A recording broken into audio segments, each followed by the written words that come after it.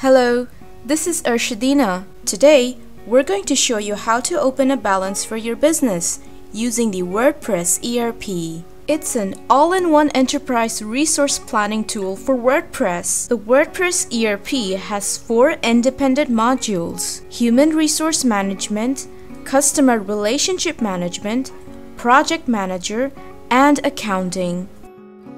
Let's show you how to open a balance. We will make use of the Accounting module, so be sure to enable the WordPress ERP's Accounting module.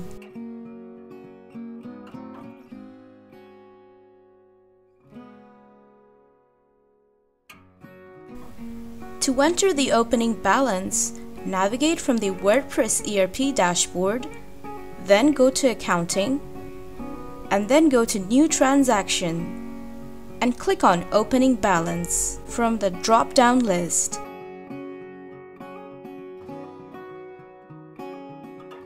Time to enter accounts receivable and accounts payable.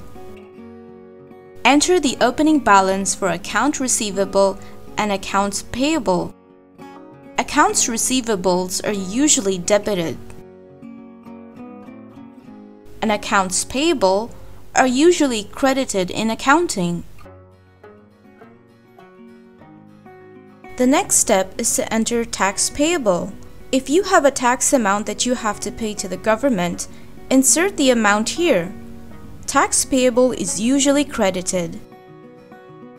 Next, you need to enter the opening asset for your business. When you are entering opening balances for your assets, you should debit them. Liabilities include accruals, wage payable, payable sales tax, and many more. Liabilities are usually credited if they are increased. If a liability is decreased, then in that case, it is debited. Equities include owner's contribution, owner's draw, retained earnings, common stock, and more. If you are a sole proprietorship business owner, then you only need to insert owner's contribution, owner's draw, and owner's equity. However, if you own a public limited company, then you need to insert other items such as retained earnings, common stock, preferred stock, treasury stock, dividends, and income summary.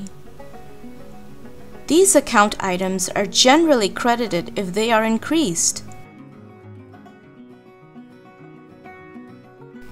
In order to insert opening balance for banks, select your desired bank from the drop-down list and enter your amount.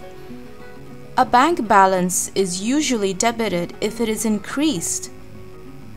You can credit a bank amount only when you are borrowing money from your bank.